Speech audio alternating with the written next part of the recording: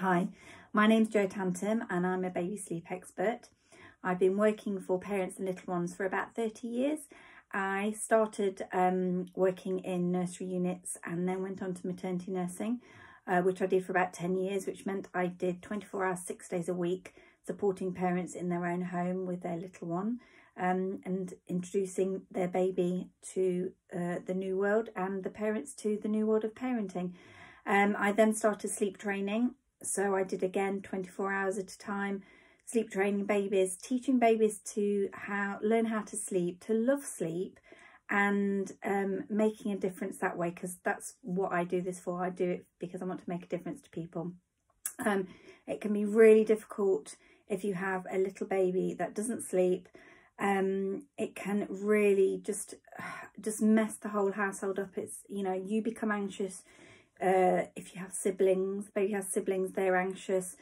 And I can just give you a few tips, some tools of the trade that will help you get through anything, even if baby is teething or if they start a developmental phase, or if they're not well. I can really help you. So if you've got the tools and you can continue, even when there's that little blip in the road, you can continue getting your baby into a good sleeping pattern. And it's not about your baby crying. It's about your baby learning how to sleep and being confident to sleep and loving sleep, but not crying through it. So I can show you lots of different techniques, and I can talk my way through all of your journey, because it's quite a difficult journey sometimes. I know at this point it's really difficult because of course you're in the house, we're on lockdown, we're anxious, so much more anxious than we would normally. We're worrying for our friends and our family, and even just a normal trip to the shops is just, you're just fraught with anxiety. And then if you have a baby that's not sleeping, then you're not sleeping, everything gets even worse, and so you become a lot more anxious, and then it becomes a really difficult problem that you have in the household. So I'm just going to help you through this. I'm here to support you. Later on we're going to start doing some questions and answers, and also we're going to do a question and answer for dads as well, because of course dads now are even more hands-on. And so we're going to help you through this journey. So stay safe and stay home. Today I'm going to talk to you about the 4 to 6 month position in sleep. Now this actually is a really big time when your baby is actually going through a lot of changes physically and emotionally. And so this is the time actually when there'll probably be more changes than ever you'll see in your baby's sleep patterns. So around 4 months old, your baby goes through a huge developmental phase. And people say, have you heard of the 4-month sleep regression? So these are the reasons why the 4-month sleep regression isn't a myth. It's a real thing. And the reasons for this is at 4 months old, it's a really big phase that your baby is starting to learn about the world around them. Their eyesight becomes a lot more focused. So I always say it's like they can see in HD. So the world becomes a really interesting place. You'll notice your baby's looking around more, taking everything in. Sleep becomes a little bit more difficult because they don't want to switch off. They don't want to move, and they just won't just fall asleep naturally like they had been doing maybe earlier. The other thing that happens is their hearing. So their hearing becomes a lot more acute. So if you have a noise, say you've got the TV on or the radio on, or, somebody's talking, these things can wake your baby up. And you wouldn't think before they would, but now they are. And then you start having this baby that's waking up after every little sound. And then that's making them even more tired. And so the cycle goes on. So they're a couple of things that happen. The other thing that happens is your baby becomes more physical. So what happens is they start understanding that their hands belong to them. So you'll see them staring at their hands, looking at their hands. They're going to grab things. They're going to start putting things in their mouth. And so this is because the babies really realise that their hands belong to them. And also it means that the startle reflex is starting to diminish. So that, you know, the starter reflex where you have to swaddle your baby, that's starting to diminish. So that means that your baby is starting to learn to take control of their hands, so they're not just flailing around. The other thing that's going to happen is your baby is going to start being more physical, as in the cot. They're going to start turning around a little bit more as well and try and get more comfortable in the cot. The next thing that happens around 4 months old is your circadian rhythm. So the baby's circadian rhythms, which is the rhythm of the sleep of your day, this cycle is going to change. So when your baby was a newborn, they used to go straight into the 4th stage of sleep. So there's 4 stages of sleep.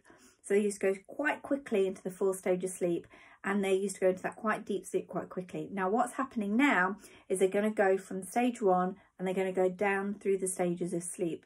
So what happens is, if a noise happens in stage 2 or stage 1, it's going to wake them up. They're going to be more aware of what's happening, and they're going to be woken up more easily. And the other thing is that the babies can now start having a longer sleep at night time. So what you'll find is they'll be able to start linking sleep cycles. So they might have just been going 30 or 45 minutes. Sometimes what can happen is actually they start waking up after 30 or 45 minutes, because again, we're talking about this stage of sleep. They're actually now more aware of what's happening, and so they can wake themselves up. So you have this cycle of 30 minutes nap times, but they can also have longer at night time. So they will start having a longer stretch of sleep, sort of, you know, 4, 5, 6, 7 hours. Some parents can actually get, you know, have their babies that sleep, you know, maybe 10 hours at this stage. And it's all dependent on how much baby, excuse me, how much baby feeds in the daytime. It's all about body fat and the weight of your baby as well. So I tend to say if your baby's around 13, 14 pounds, then that's when your baby is more likely to be able to sleep for a longer stretch. But they'll still need at least 1 feed in the night time. And then as they get older and they put more weight on, so usually around 15 to 16 pounds, you'll find that actually they're okay to have 12 hours without a feed. Now, a lot of babies won't, but a lot of babies still need that feed. But don't be worried and scared if your baby starts having these 12-hour stretches of sleep at night time. Thank you, sleep gods. But what will happen is they will actually then have their calories in the daytime. So they will still have the same amount of calories, but they're just having more calories in the daytime rather than having them at night time. And they'll still come into light and deep sleeps, but what will happen is, because they are able to settle themselves, and because they don't think that anything is going to happen, they will still keep going into deep and light sleeps like this all night, and they'll still wake up, but they'll settle themselves back off to sleep. So that's the 4-month sleep regression. So to help your baby with this, white noise becomes really, really important. So it blocks out any of the noise above this sound of the white noise, and have it quite loud. So the idea is that because it blocks the sounds, when your baby does a shout out or starts grumbling, they can still hear the noise. So I'm not saying that baby's crying and we ignore it. I'm just saying they make a noise and it doesn't wake them, or if you make a noise, it's not going to wake them. So what will happen is there'll be a consistent sound here, and any sound above this consistent sound, the baby won't tune into it, because their brain will be listening to this continual sound. It's really, really good if you have a sibling that maybe is a bit noisy, and I know you think, oh my goodness, I better go and get the baby, or go to the sibling quickly because it's going to wake the baby up. They're going to wake the baby up. It means that actually, if you have this sound machine on, then it shouldn't wake the baby up, because the baby will listening to this sound, not any other sounds above that. So that's really a good tip for that. The other thing is blackout. So you know how I said babies got their vision in HD now? Having some blackout to really calm them down and de-stimulate them is going to be really, really crucial at this stage. So total blackout in the nursery, if they're in the nursery, or in your room if they're in your room. I also think around 4 months old is quite a good time to maybe start having maybe 1 nap in the nursery, just to get them used to it, because you imagine that all of a sudden they're going from your room into the nursery, and it smells differently, it sounds differently, and they can get quite anxious about that. So just having nap times, 1 nap a day in the nursery, it means that they get used to the sounds and the smells, and they understand that it's time to sleep, and they sleep in there. So that's a really, really nice thing to do for them as well. And then the other thing is that they'll start wanting to come out of their swaddle. So they're wanting to go into a sleeping bag. Now, my top tip for this is, because of course there's still going to be a little bit jerky movements, they're still going to be kind of, you know, hitting themselves in the face a little bit because they're not quite used to doing that. What the best thing to do is have one arm out, okay? So what I tend to do is either put them in a sleeping bag and swaddle one arm in, or you can get the sleeping bags that you can have one arm out and one arm zipped in. That's really, really good. And it means that they have one arm out. Use the arm that you see them using the most, or when they were inside the womb and you had the scan pictures, they'd always tend to be a hand that kind of they prefer having next to them. Have that hand out first, because that's their stronger hand. That's the hand that they're going to be more used to being in control of. So have that one out, that hand out. Now have that arm out in the daytime for 1 week. Okay, still fully swaddle at night time. And then the week 2, you can then get 2 arms out. If it's going okay, 2 arms out in the daytime and 1 arm out at night.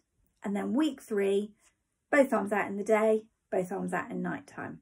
So having this gradual process will help your baby to go through this stage and not be anxious and stressed, and everything will still be the same. Okay, because that's really important to babies. If there's a big change, it can really affect their sleep. So just having this little stage is really, really good for them. The next thing that you need to do is, at any point, if your baby is getting anxious and their arms are out and they're getting fretful, then just put that arm back in and then try in another week's time, because they're not quite ready. I tend to find, because boys are more physical, they actually are in a swaddle longer, because their startle reflex is a lot stronger. So they will tend to flail their arms a little bit more than little girls would. Not sure why, just happens. So that's what I've found as I've worked with little people. So have a go with that and see how that works with you.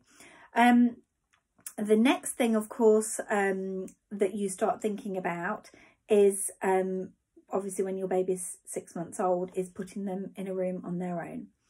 And it's a big decision. It's a huge decision. I didn't put my little girl into her own room till she was about 8 months old. One of the reasons, because she was born early, so she was still quite tiny. 2, because I was breastfeeding and it was just easier to be able to get her out of the cot.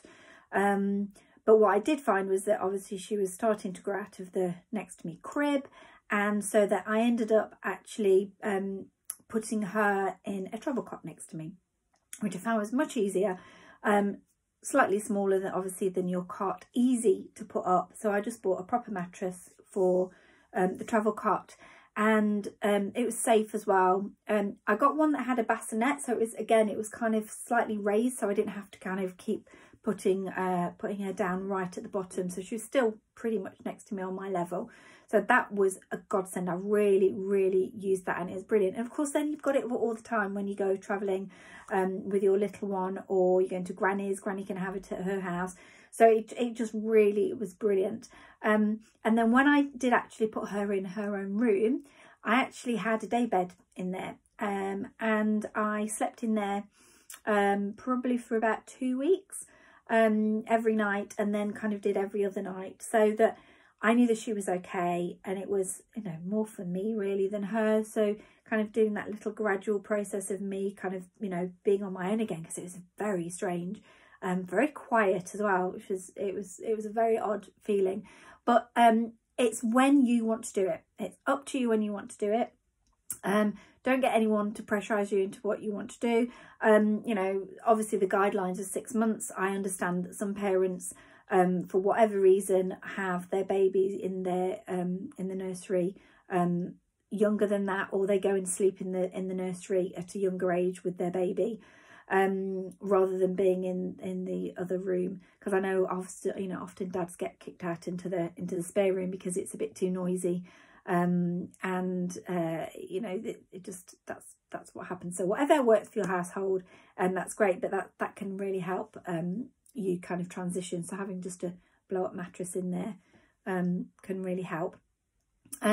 When your baby's about 4 months old, they're going to have a nap, or they're going to be tired for a nap around every 90 minutes of wake time. Okay, so what you'll find is you will they'll wake up and they'll be quite busy, and you'll change the nappy and give them a feed, and they can have a really nice play, little chat, cuddles, and then they'll start showing signs of tiredness. So signs of tiredness are rubbing their eyes, feeling on the back of their neck for the label, playing with their ears.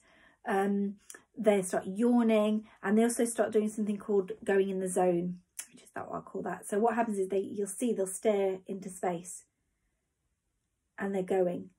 So that's what happens the last thing before your baby goes to sleep, is they stare into space, and their eyes defocus, and then they start closing their eyelids, and their eyelids start getting heavier and heavier, and that's how they go to sleep. So if you find that your baby's starting to disengage from either you, or if they're on the play mat, disengaging from that and just staring into space, what they often do is they do a short cry. So they'll kind of go and then carry on playing. So that's them kind of saying, actually, you know, feeling a bit tired, mummy, and I need to go to sleep. So what you'll find is if you get that timing right, you will be getting into the nursery or into your room, closing the blinds so it's nice and dark, getting them into a swaddle or a sleeping bag, reading them a story, because again, at 4 months old, it's really nice to read a story before bedtime and before nap times, and it starts this whole routine, this whole familiar pattern that happens before they go to sleep, and it makes them feel really reassured that everything's okay. And then obviously cuddle, and then into their cot. And then what can happen is as they get a little bit older, they can stay awake for a little bit longer, but actually not that long. So by the time they're 5 months old, they can stay awake for about an hour and 45 minutes. And then by the time they're 6 months old, that becomes 2 hours. So that's 2 hours of wake time. And what happens also is, what you don't realise, is you have about a 15-minute window of opportunity. So this is when your baby says, I'm tired and I need to go to sleep, to 15 minutes later when they're saying, I'm really tired, I'm now overtired, and I can't go to sleep on my own because I don't know what to do. And babies it's quite funny, babies often panic. It's almost like they want to go to sleep and they don't know how to, and then they get all anxious, and then they start crying, and then that's when you start having to really help them to get off to sleep. So you start having to rock them, feeding them to sleep. Sometimes you abandon the nap altogether and you think, okay, well, I'm just going to put her or him in the car seat, I'm going to drive round, or I'm going to put them in the pram and go for a walk. Now, if you're getting really anxious, then do that. That's absolutely fine. Having a pram blackout to put over the pram is really, really a good thing to do, because again, you're still having that nice nap time. It also means when you come back, you can still have that over the baby, and it means that babies will sleep longer for that time. And also obviously it stops the insects coming in, and also obviously the sunlight. So having a pram blackout like the snooze shade is really important to keep your baby's sleep routine going, so they're not overtired. Again, if you start getting anxious and you start thinking, oh gosh, I'm dreading this nap, just try as much as possible to just have one nap in the cot in the daytime. Just so it means that the baby is getting used to going to sleep in their cot. Because what happens is, of course, if you start just having naps out and about in the day, or in the car seat, or on you, or in the pram, then that's what they start thinking happens. And so actually what happens is at night time, you know, things aren't moving, they're not being cuddled next to you. That's when the issues can start, because then they don't want to go to sleep, which is understandable, because they think they go to sleep either on you, or in the car seat, or in the pram. So what you need to teach them is the cot or the crib is the loveliest place to be. Just like when we get to a certain time at night time, you just think, I just want to go to bed. And you get into the bed and it's all snuggly, and you cuddle up with your quilt, and it's so lovely. That's what we want for our babies. We want our babies to get into their crib or their cot and snuggle up and have a really, really lovely sleep and think, oh, this is a really lovely, safe, secure place, my happy place. That's what we want to happen when we get babies to sleep in their cot or their cribs. So of course, the next big thing is coming out from a crib into a proper cot bed or a cot. So that's another big transition that they're going to have between this 4 and 6 month phase, because they're getting too big for the Moses basket or the crib next to you. So there's lots of things on the market, obviously, and it's up to you whether you want a cot or a cot bed, depending obviously on the size of the nursery. What I do tend to find is that most parents, when they have a cot, they then sometimes think, oh, I wish I'd have got a cot bed, because of course baby gets bigger, and often children will stay in their cot, into their cot bed until they're around 2.5. So actually, if you look at the cot now, the crib, you know, the cot now, and you think, oh my goodness, that's plenty big enough. Actually, when you put a 2.5-year-old in, it's not going to be big enough. That's why a lot of people go for the cot bed. So that's the bigger one. Also, you've got the added bonus of it turns into a toddler bed. So you don't have to then buy a toddler bed as well. So a cot bed is a really good idea. And of course, your baby looks quite tiny in there. But they will get used to that, as long as what I tend to do is, if I'm moving things from the crib into a cot bed, I use the same sheet, or I have a sheet that I put down that I then use on the cot. So it still smells of them, it's still that familiar smell, so it's not all new, and then you can transfer that and it's still the same smell. The other thing that I do is from around 4 months old, your baby, when I said, you can remember I said that your baby will starting to learn that their hands belong to them. They'll start grabbing things. And what will happen is, if their arms are out, they start grabbing. So they start grabbing you as you're trying to put them into the crib or the cot. They start grabbing the sides of the cot, the material, and they're just trying to grab hold of something, because of course you imagine they've been in the swaddle, they're all nice and this cozy, and then all of a sudden they're starting to grab. They've got this new thing that they can do and they want to do, and they've got nothing to grab onto. This is when most people introduce a comforter. Now later on, a comforter is great, but most comforters are actually made out of the synthetic material, which is not great obviously to be in a cot with your baby. So what I always do is I have a muzzy square, just a small muzzy square, and I knot it in the middle so it's not going anywhere. It's not going to wrap around the neck. It's not going to get them stuck or anything. And then they can hold on to it. They're going to hold on to each end. The knot in the middle is actually quite good for teething, because what you'll find is they'll put it and they'll start chewing on it. And it's because it's light and it's breathable, you're not going to have that worry that something's going to happen to them. Okay, if you ever obviously see it going in front of their mouth, obviously move it away. What you tend to find is, because it is so breathable, it's not going to mask their face, but actually obviously move it away. If you're worried about it, don't use one. But what I do tend to find is it's really good to hold on to. If your baby has a dummy, you can knot the dummies onto it, and so you have this dummy, so your baby can then start learning that they can put the dummy into their mouth themselves, because that doesn't really happen until around 10 months. Trying to find a dummy. So if you decide your baby wants a dummy, or you can't get rid of the dummy, it's also really good to get rid of the dummy, because you can give the comforter instead of the dummy, and they will start holding onto the comforter and having it on sucking onto it instead of sucking on the dummy. The other thing you can do, which is a really nice thing, is having it tucked down your top. So having it tucked down your top so it smells of you, you can put it down your partner's top so it smells of daddy, or mummy, and it means that it smells of home and it's a comfort for them. So if they're going to granny's or if they're going to nursery, it means that they have still got that comfort for them. So I'm hoping as much as possible that this has helped you to start understanding about how babies sleep. And if you get that right opportunity to get your baby to sleep, then what will happen is you will get a baby that sleeps really well, and you can then sleep really well, because I think obviously, sleep deprivation is torture. I totally understand that. So hopefully those things have helped you. Now, please stay safe. Please look after yourselves.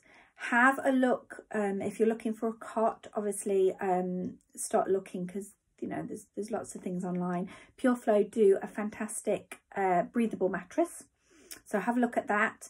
And also they do sleeping bags and loads of other things as well. I never knew how many products they have, but they do have a lot of products, so have a look on that.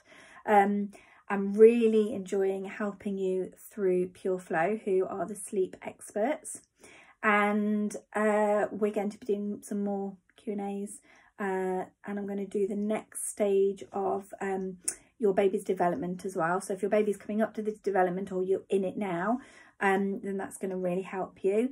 And please share, because of course, you know, you need to let your friends and family know that you're getting some help and support, and that's what it's all about, isn't it? Helping and supporting people at the moment.